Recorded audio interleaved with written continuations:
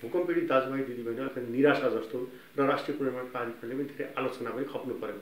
मलाई लाग्छ अब त्यसपछि अब त्यस्तो नहोला भन्ने मलाई लाग्छ र हामीले तोकिएको समयमा जुन PDRF भनेर पोस्ट डिजास्टर रिकभरी फ्रेमवर्क हामीले बनाएका थियौँ र त्यसको टाइमलाइन र बेन्चमार्क जुन हामीले तयार गरेका थियौँ त्यसैको आधारमा हामीले अगाडि बढिरहेका छौँ।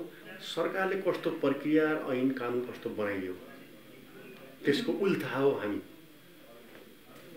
महत्त्वपूर्ण कुरा यहाँ छ, संसदले कस्तो ऐन बनायो, कस्तो संरचना खडा गर्यो र संसदले अनि सरकारले कस्तो खालको नियमावली बनाइदियो त्यसैको कार्यान्वयन र त्यसैका फ्रेममा हामी काम गरिरहेका छौँ। ती प्रक्रियाहरू कसले तोक्यो? संसद र सरकारले हो। त्यसो गर्दाखेरि ऐन कानुन ड्राफ्ट गर्ने जनताका प्रतिनिधिले एक किसिमको बनाउने, रिजल्ट अर्को किसिमको खोज्ने गरेर मिल्दैन। हामीले राम्रोसँग खेत जोत्न सक्ने साँडै बनाएका थियौँ पहिले अध्यादेश। पछिल्लो चरणमा हामीले एउटा मन लागेको ऊँट जस्तो बनायौँ यो ऐन। स्पष्ट रूपमा भन्दाखेरि के कारणले त्यस्तो भयो? अधिकार राष्ट्रिय पुनर्निर्माण प्राधिकरणलाई कति अधिकार थियो पहिलाको अध्यादेशमा र अहिले कति अधिकार छ त्यो तुलना गरेर हेरौँ त। ऐन त संसदले बनाएको। राष्ट्रिय पुनर्निर्माण प्राधिकरण छोटकरीमा भन्नुपर्दा दारा र नङ नभएको भाग हो। भनेपछि पुनर्निर्माण प्राधिकरणलाई अपाङ्ग बनाइया छ? अपाङ्गै त नभनौँ, अलिकति कमजोर छ।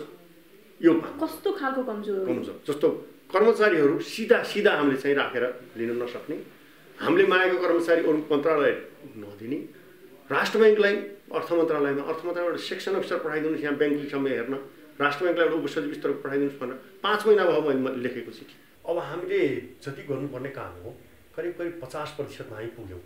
अहिले क्वान्टिफाई गर्ने हो भने असार मसान्तभित्र हामीले आधाभन्दा बढी काम गरिसकेका हुन्छौँ र यसै अनुसार अहिले चाहिँ झन्डै 5.5 लाखभन्दा बढी घरहरू बन्दै रहेको अवस्थामा छन् र 1.5 लाख जति घर त करिब सम्पन्न पनि भइसक्नु लाग्यो।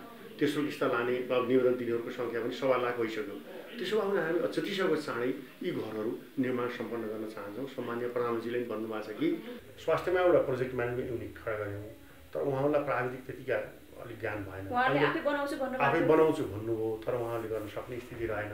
अनि अहिले भर्खर त्यसलाई सारेर हामीले हाम्रो केन्द्रीय कार्यान्वयन योजना इकाइ भवनमा ल्याएर राखेका छौँ। त्यसलाई हामी अगाडि बढाउँछौँ, अलिक फास्ट हुन्छ र अहिले सचिवजीले पनि प्रतिबद्धता जारिसक्नु भएको छ। अब बाहिर भूकम्प पीडित दाजुभाइ दिदीबहिनीहरूका गुनासा छन्, चिन्तित हुनुहुन्छ, मेरो घर चाहिँ कहिले बन्छ, छुट्छु कि भन्ने छ। छुट्न कोही पनि छुट्नुहुन्न, म पूर्ण आश्वस्त दिन्छु, कोही पनि छुट्दैन। उहाँहरूलाई अलिकति ढिलो होला, बरु त्यहाँ असुविधा भयो भन्दा यी यिनीहरूले जागिर छोड्ने हिँड्ने क्रम जारी छ।